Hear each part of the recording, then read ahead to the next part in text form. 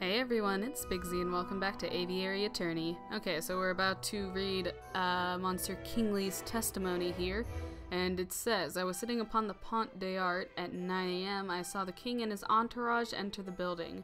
Then around 9:30 a.m. I saw this shifty-looking fox lurking around the entrance. I saw him take out a rose and carefully rub the stem like he was applying some sort of powder. To be honest, this is a bit harder than the last one. Actually, it's a lot harder than the last one. Because in the last one, I feel like we had enough evidence, we had everything together, we could have done multiple lines of different situations and theories and stuff, but with this one, I feel like we barely have a theory. So I either want to question... God, I don't know, man. I feel like I'm forgetting something. I either want to question powder or Pont des Arts. Yeah, we'll do powder.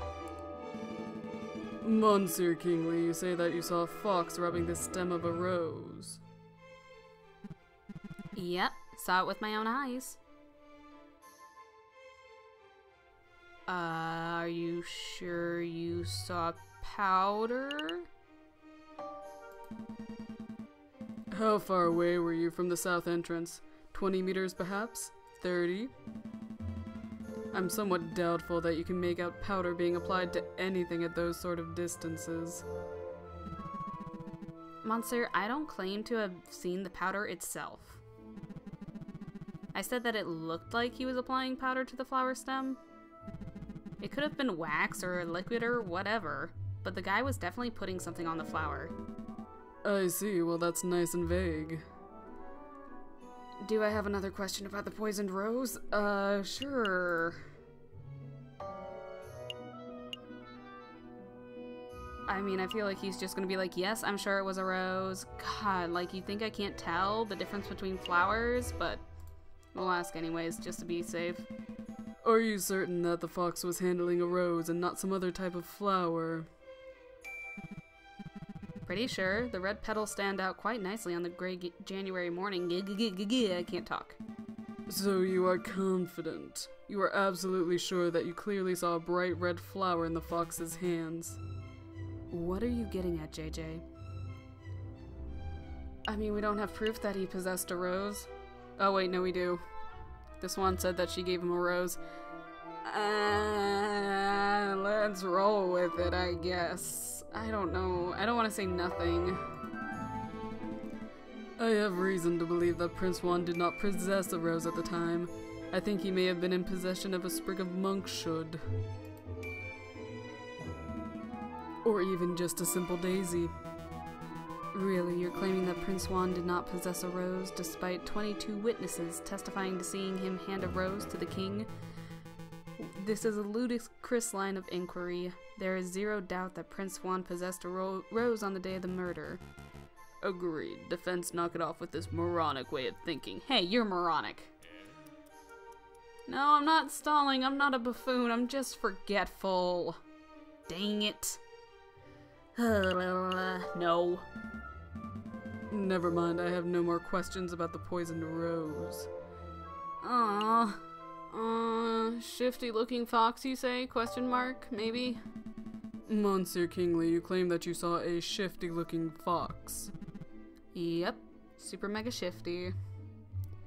Oh, no, not that one. That's speciest. I'm not sure if I want to ask that one either, because he's probably just gonna be like, I'm sure. He looks super Spanish, or something stupid like that. Never mind. Pont des Arts? Monsieur Kingly, you said that you were sitting upon the railings of the Pont des Arts the morning of the incident. Yep. Ooh, I just remembered! Monsieur Kingly, you have a good view of the Louvre south entrance, didn't you? God, I can't read today. Yep, the Pont des Arts is a great vantage point for seeing the Grand Gallery's south side. What about the other entrances? The other entrances? You mean like if you were entering from the Tuileries Gardens or the Place du Carousel? Specifically the Tuileries Gardens? No, I couldn't possibly see those areas from the bridge. But of course that isn't relevant.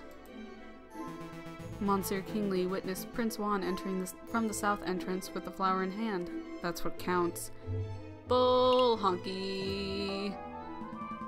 What if Prince Juan didn't enter from the south entrance? What if he approached the Louvre from Tuileries Gardens to the west?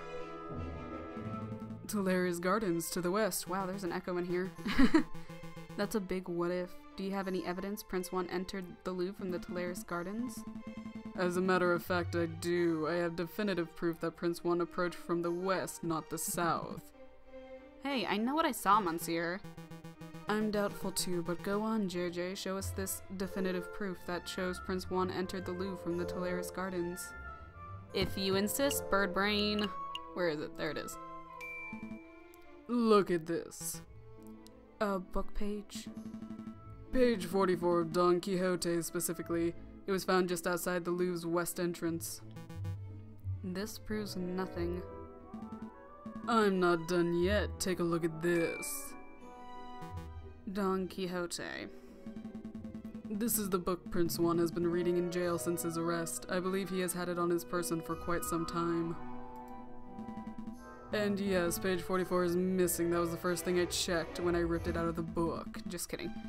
Do you realize what this means, Severin? The defendant was present in the Tuileries Gardens prior to entering the Louvre.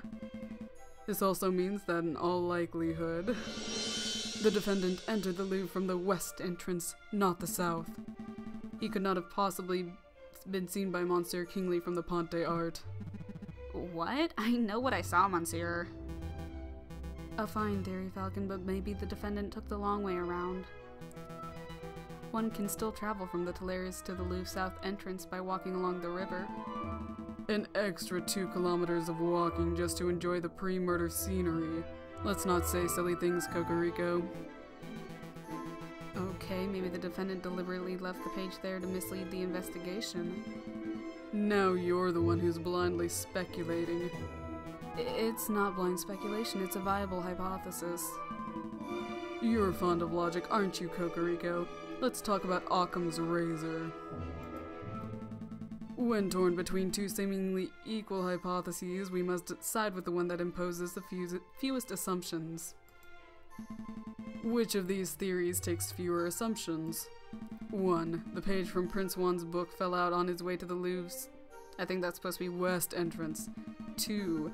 Prince Juan deliberately planted a page on the off chance that it would be discovered and then took the long way around. How dare you, the nerve of you to lecture me on such basic philosophical concepts. I'll stop lecturing you when you stop making such basic mistakes. Dang, get ready for some rotisserie chicken tonight, guys, because that bird just got burned. Monsieur Falcon, please calm yourself. What is the point of all this yammering? The ultimate point is that Toussaint's testimony is fabricated, made up, utter fiction. No, everything I've said is the truth. I suspect that the witness isn't even a fisherman. I'm not a fisherman. See, he admits it himself. That's not what I meant. I feel your pain, Toussaint. But I gained a little favor with the jury, so not as bad. Prosecutor, you have something that will put this arrogant falcon in his place, don't you? I must concede. You concede. On this point at least, Falcon's evidence strongly suggests that the key component of Monsieur Kingly's testimony is false. Ah, no. This doesn't mean that Prince Juan is innocent, of course.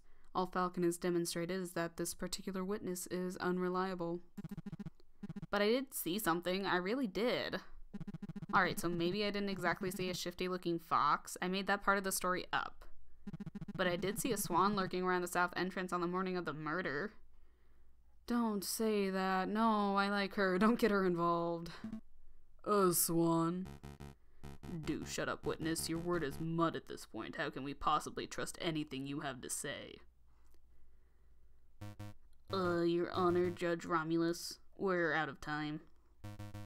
We're 10 minutes overdue to start the hare versus tortoise trial. Oh, that's a good one. Oh, I wonder if the hare is suing the tortoise or the tortoise is suing the hare. I don't know, it doesn't matter.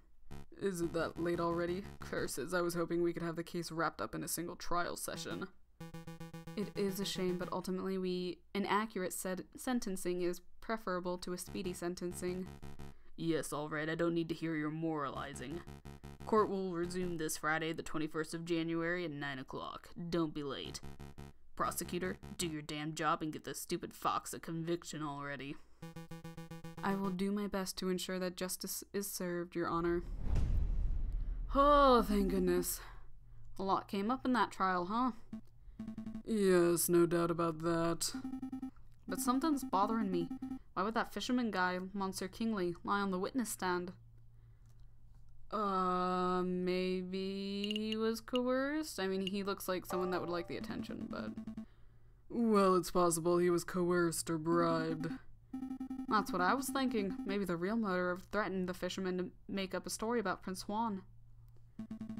Let's keep an open mind. Anything is possible at this stage. But to be perfectly honest, something else is bothering me about the trial. I mean, it really upset me to hear that Mademoiselle Signy was there, but Judge Romulus was acting super weird. I feel like he's involved somehow. So I'd rather point that out than Mademoiselle Signy. Judge Romulus, he's acting without a shred. Yeah, sure, that's why. He's obviously more interested in securing a guilty verdict than he is in discovering the truth. But why? Maybe he has some vendetta against the Spanish royalty. I'm not sure. There must be something else at work here. Excuse me, Monsieur Falcon? No, you. Sorry to bother you, but this letter just arrived. I think it's for you. A letter from me? I wonder why it wasn't sent to my office. Have you been demoted to courier status, Rupert? Oh, hush, hush, Sparrowson. I don't need to be pitied by a first-year dropout. Oh, good comeback. So what does the letter say, Falcon? It's a threat. A threat made with cut-out newspaper letters. Whoa, I didn't know those things actually existed. Let me see. Falcon. Stop your investigation or there will be consequences. I can't do that, I'm sorry. Oh, goodness me. Okay. Scary. There is no question that the letter originated from Major Hal's murderer. He or she must be aware that we are getting close to uncovering the truth. Sounds about right, but why would a person write with cut-out newspaper letters like this? Masking one's handwriting would be the most common reason. Although I can't help but wonder why they would bother since we don't have any handwriting samples to compare it to. We're still going ahead with our investigation though, right? Oh, I want to say no so badly just to see what happens, but it's probably just going to say yes anyway, so yes. Oh yes, absolutely. If a lawyer were deterred every time they received a threatening letter, we would never get any work done. Besides, there are only 3 days before the next trial session, and we can't afford to be worrying about petty things like this. Tuesday, Wednesday, Thursday. Wow, you're right. Let's make those days count. And so we will, but in the next episode, because I need to end this episode here. I don't want to run over. And yeah, I think what we're going to do for the next episode is probably head to the Chocolate Emporium, because I didn't ask him about Mademoiselle Signy, because I was so sure that she wasn't involved, but now that's not quite as clear. So I'm going to go ahead and leave this episode here, and in the next episode we'll visit the Chocolate Emporium. So I want to thank you guys for watching, and I will see you in our next little adventure. Bye!